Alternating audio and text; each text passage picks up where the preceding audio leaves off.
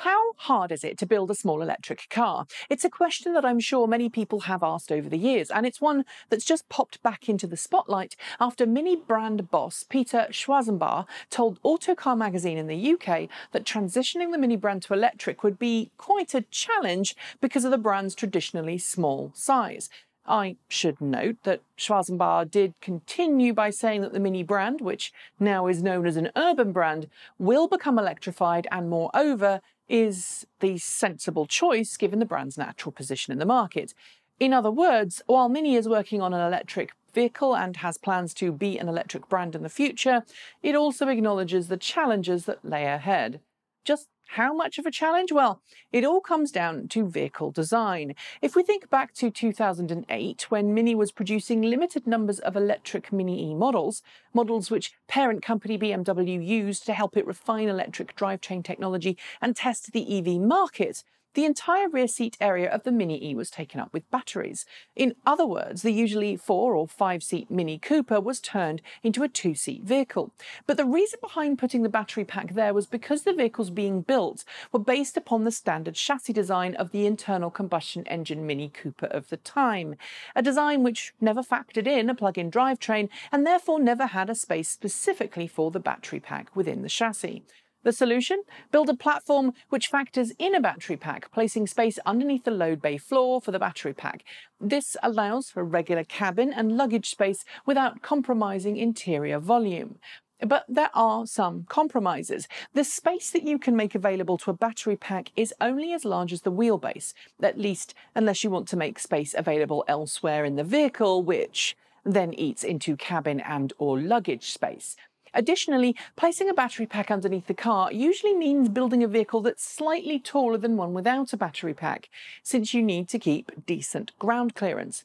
An alternative, of course, is to follow Tesla's design philosophy and create a skateboard-style setup, in which the battery pack is part of the vehicle's chassis, or at least sits within the chassis. This allows for a lower profile vehicle, but again is limited by the physical size of the car's footprint. Of course, as battery pack energy density increases, it's becoming ever easier to build small platform cars with long-range battery packs. And solid-state battery tech, which many companies, including Mini parent company BMW, is investing heavily in, is said to offer both higher energy densities and faster charge times than today's lithium-ion battery packs. That should again mean longer-range, small-footprint cars are going to soon be easier to build than they are today. But let's not get too bogged down in specifics here, because while it might be harder for BMW to build an electric Mini than, say, an electric 5 Series, it is far from impossible. For a start, the BMW i3, which has a wheelbase smaller than most Mini Coopers, does just fine with a 114-mile battery pack underneath the floor. And while the Mini Cooper is 6 inches shorter and a little narrower than the i3 is about the same height as the Mini Cooper Countryman, meaning that there are other members of the Mini family which aren't far off the i3 in terms of size. Need more range? The Chevrolet Bolt EV, while larger than the Mini Cooper, isn't far off the Mini Countryman in terms of overall dimensions. Sure, the Bolt EV is a little taller, but it's actually shorter in length than the Mini Countryman, and it manages to pack in a 60 kWh battery pack and keep a completely flat floor for second-row occupants.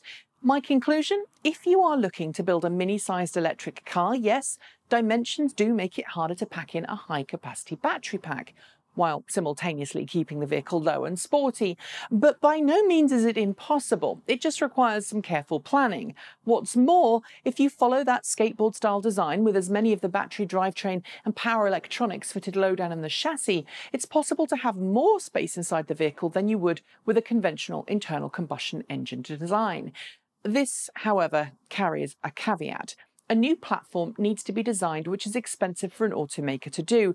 So perhaps instead of calling Mini electrification tough, bosses at BMW should be calling it expensive. And that would be accurate.